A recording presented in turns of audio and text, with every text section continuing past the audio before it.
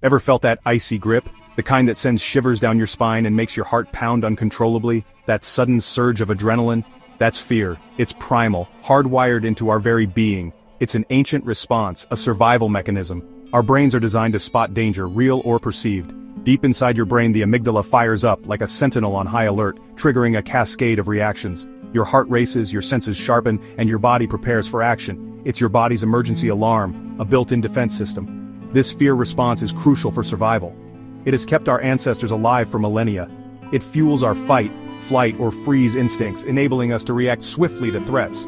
But what happens when this powerful emotion is constantly triggered, when the alarm never stops ringing, or worse, deliberately exploited?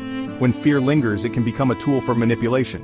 When it's amplified and directed, it can morph into something far more dangerous, something that can control masses. It can cloud judgment, distort reality, and drive us to extremes. This powerful emotion, meant to protect us, can be twisted into a weapon.